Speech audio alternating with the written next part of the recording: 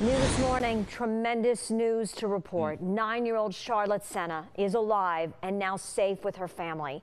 And she was found exactly 48 hours after she disappeared while riding her bike at Moreau Lake State Park. Saturday night around 6:15, she had gone for a bike ride there in the campground where her family had been staying for the weekend.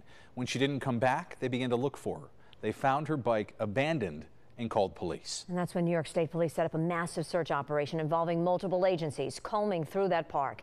They issued the Amber Alert Sunday morning when the exhaustive search turned up empty, and they feared she'd been abducted. According to Governor Hochul, a break in the case happened when a ransom note was found in the Senna family mailbox early yesterday morning. State police were then able to match a fingerprint on the note to the suspect. They then searched multiple homes where that man was known to have lived. And last night, police found Charlotte in a cabinet inside the home of 47-year-old Craig Ross Jr. This is still an ordeal for the family, but so fortunate that she was found alive and is safe now. The suspect is in custody. Coming up, News 10's Skylar Eagle will be live outside the Saratoga County Court with more details on the suspect and possible criminal charges that he'll certainly be facing.